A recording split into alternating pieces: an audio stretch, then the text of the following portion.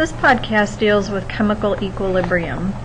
Now, chemical equilibrium is a situation in which you have reversible reactions going on. A reversible reaction is a chemical reaction in which the products can react to reform the reactants.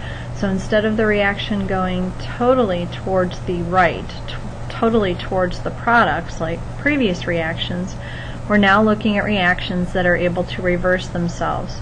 In a chemical equilibrium, the rate of the forward reaction, that is how fast it happens, is equal to the rate of the reverse reaction. And at that point then you'd get no change in the concentration of any of the reactants or any of the products. Now, one note here. The amount of reactants and the amount of products are not necessarily equal to each other. So chemical equilibrium is when the rate of the forward reaction is equal to the rate of the reverse reaction. And many times that's written with either a double-headed arrow or two arrows, one above the other one, pointing in the opposite direction. So this particular reaction would be an equilibrium reaction where you have mercury oxide going to mercury and oxygen. And again, the arrows there indicate that the reaction can go either way and that it is at equilibrium, so the rate of the forward reaction is equal to the rate of the reverse reaction. So if we take a look at a particular situation, this is NO2 gas producing NO gas and oxygen. Notice there's a double-headed arrow there, so that means you're in an equilibrium state. Notice in our graph, concentration is the y-axis, time is the x-axis. Notice that we start out with NO2, fairly high concentration. We start out with no NO and no oxygen, and then slowly the NO and the O2 begin to form as the NO2 begins to decompose. But notice the flatlining. Once you reach a flatline concentration, that means the reactants and products are still changing back and forth, but for every two NO2s that decompose, you get two NOs and an oxygen coming back in the opposite direction. So you basically have no net change in the concentration. This would be the point at which this reaction is at equilibrium. Most reactions in the body are equilibrium reactions, so this idea applies directly to biological systems. There is a principle, it's called the Chatelier's principle, that applies to equilibrium reactions, and that principle says when a system's at equilibrium, the system will undergo a change to relieve a stress. So in other words, if you do something to an equilibrium system, the equilibrium system itself will try to restore equilibrium. And we're going to actually take a look at very specific examples. So let's take a look at example number 1. In a closed container of ice and water at equilibrium, suddenly there is a temperature change. That is, the temperature increases. So you suddenly get an increase in temperature. Now, here's the basic reaction. When you take ice and you add energy to it, of course you produce liquid water.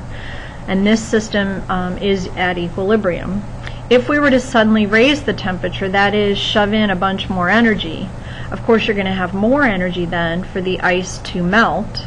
So the reaction is temporarily going to shift to the right. So in other words, the rate of the reaction to the right is going to increase temporarily. Now eventually the system will reach equilibrium once some of that energy is used up, but there will be a temporary shift to the right. So this is a change in energy. Example number 2, a closed container of dinitrogen tetroxide and NO2 is at equilibrium. So we have an equilibrium reaction. N2O4 plus some energy produces 2NO2. Now suddenly NO2 is injected into this system, so you have a lot of NO2. So that means you have a lot of the substance on the right in this reaction. So you're suddenly going to get a shift to the left, again temporarily, but you will get a temporary shift to the left in order to use up that NO2. So you have all this NO2 available, so the rate of the reverse reaction is going to increase, and you will get a shift to the left. Now, example number 3. You have a closed container of water and its vapor, and it's at equilibrium. So you have this reaction going on. Water plus energy in equilibrium produces water vapor, which is the gaseous form of water. Now, you then remove vapor from the system. So the vapor that you see there on the right side, we're taking the vapor out. Because you're removing the vapor, you don't have as much vapor to react in the reverse reaction. So now the forward reaction actually is happening at a greater rate. So water plus energy happens, producing more vapor. So we say that the system temporarily shifts to the right. But again, at some point then, equilibrium would then be restored. Okay, so we've taken a look at adding substances, taking substances away, changing the temperature. The last change that we really need to look at is a pressure change. So let's take a look at example number 3. So again, we have this closed container of dinitrogen tetroxide and nitrogen dioxide, and the system is at equilibrium. We then come along and increase the pressure. Now, when you increase the pressure on this system, you are really decreasing the volume. So you're making the volume smaller. When you make the volume smaller, then you are going to actually get a shift to the left. So it shifts to the side with the fewer number of moles of gas.